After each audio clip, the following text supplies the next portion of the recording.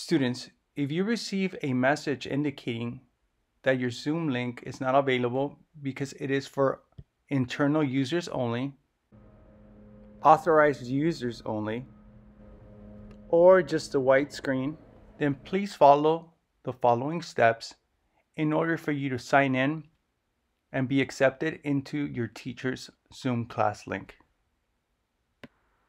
You will go ahead and click on the Leave button for the error message.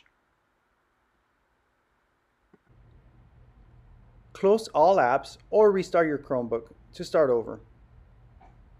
Once you log into your Chromebook, you will select the small circle on the bottom left of the screen to search for the Zoom app. You click on the circle and type in Zoom. There, you will click on the icon for the Zoom application.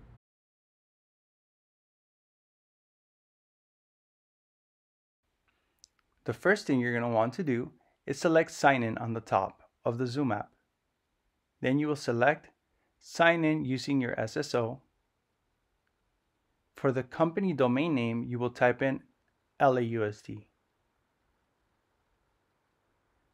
Now you will go ahead and enter your single sign-on, which is your LAUSD student email, which should end in @mymail.lausd.net.